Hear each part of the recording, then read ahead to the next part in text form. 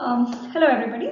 I'm Ranjani from McGill University and I'm going to be talking about the generation of second order topological insulators using a Floquet drive. And this work was done in collaboration with Professor Deeptiman Sen and Dr. Anirban Datta from the Indian Institute of Science, Bangalore. Let me start with a crash course on the BHZ model.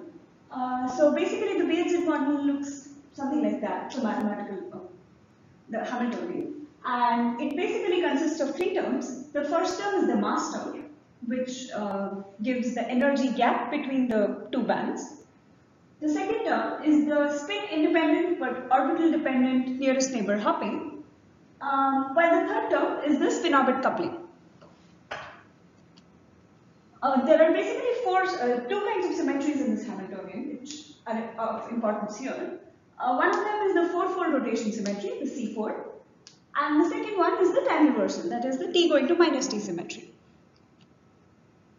In general, this model has a gapped spectrum, except for some parameter values, which are the lines here. So this is a plot of the delta term here versus the mass.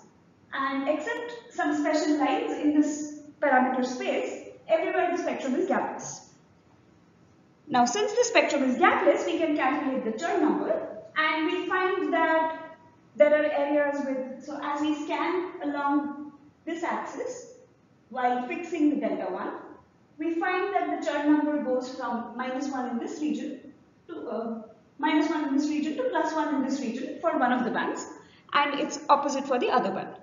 So clearly the system has non-trivial topology, and this means that it has robust edge modes, which can be seen by looking at a narrow ribbon of this material, and we can clearly see that there are edge modes. And in a finite sample, these edge modes go all the way around. Now, what happens if we add a term that breaks the symmetries that I talked about? Now, so we add a term that looks like that, and this basically breaks the symmetries in the following way. It no longer preserves the C4 symmetry, it breaks the time reversal symmetry, but it preserves the product of these two symmetries. Now with this system, the way to characterize the system topologically speaking is by calculating the mirror winding number, which is by choosing a line, the diagonal, in the Benoit zone, that is the kx equal to ky line, because that is what is invariant in this Hamiltonian, and taking the winding number of the wave functions along this line. And if we look at that, we find that the mirror winding number looks like that. So if my mass strength is greater than plus or minus 2, then the mirror winding number is 1, whereas otherwise the system is topologically trivial. And in this region, the colored region in this plot, we find that there are corner modes. That is, there are these zero-dimensional corner modes in the two-dimensional system. Okay, so for a 2D system, instead of 1D edge states, we now have zero-dimensional corner states. And instead of the Chern number, we use the mirror winding number to characterize the trivial and the non-trivial phases. Which brings us to the question, can these lower dimensional systems, dimensional modes, be obtained in a driven system? So if I drive a parameter in the Hamiltonian periodically in time, is it possible to get these corner states, even though the corresponding equilibrium model will not have such states? So how do we drive this system? So this is the equilibrium model we start with, and we vary this mass term here in the following way. So from 0 to t by 4, we have mass term as m1. From t by 4 to 3t by 4, we have mass m2, which is somewhat higher than the earlier mass term. And from 3t by 4 to t, we have the mass term again m1. So the time evolution operator for this is given by that. So for the first 1/4 of the cycle, the Hamiltonian is h1. For the next half, it is h2, and the last 1/4, it is h1. And we calculate the eigenvalues and eigenvectors of this time evolution operator. And using these eigenvectors, we calculate the mirror winding number along the diagonal, which we talked about earlier. And if we do this calculation, numerically calculate this mirror winding number, we find that in some parameter regime, the mirror winding number is 1, and for other parameter regime, it is 0. And this is how it looks like as a function of the ratio of the two mass amplitudes. Okay, so there are three things which we see here.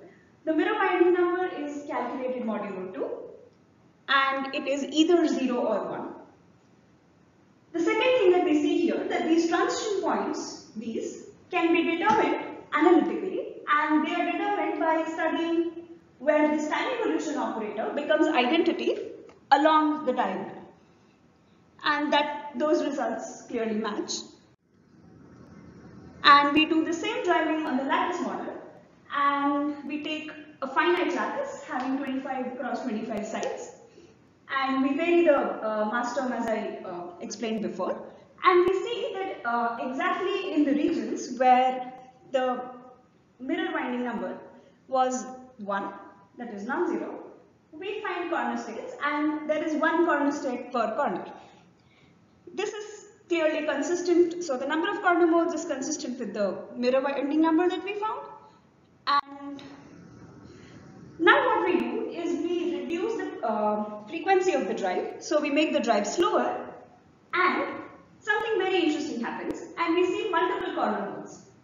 However, we saw that the mirror winding number can be calculated only modulo 2, so it can be either 0 or 1. So why is it not correctly counting the corner modes?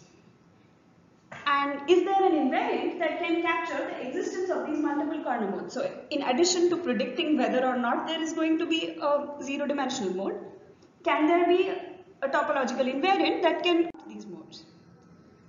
And the answer is yes.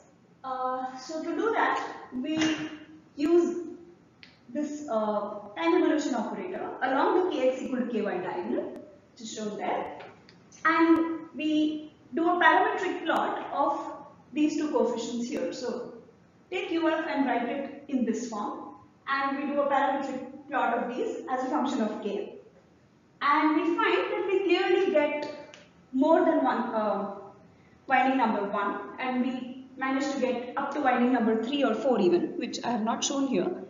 And that, okay, so wherever we get a winding number of greater than 1, we find that there are the correct number of corner modes as they are predicted by the winding number. So, to summarize, we start with a variant of the B at Z model, the Bernoulli-Hughes and Zhang model, and this variant is what gives rise to a higher order topological insulator. So at equilibrium, instead of 1D edge modes, there are zero-dimensional corner modes.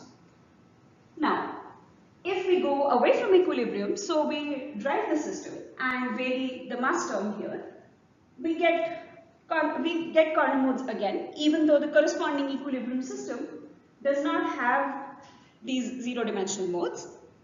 Also, there can be multiple corner modes as well. That is, each corner can have more than just one corner mode, and this multiple corner modes can be explained by the Floquet winding number along the diagonal kx equal to ky in the Brillouin zone, and this topological invariant can correctly count the number of such corner modes. So there are some open questions which we are trying to address. So one of them being, is it possible to get such modes in other lattices, for example? So here we looked at a square lattice on which the B at Z model is valid.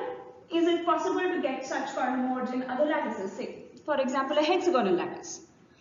Also, so is it possible that the presence of these higher order terms might affect the conductivity of the systems in any way? So these are some of the questions that we are trying to address. Yeah, thank you.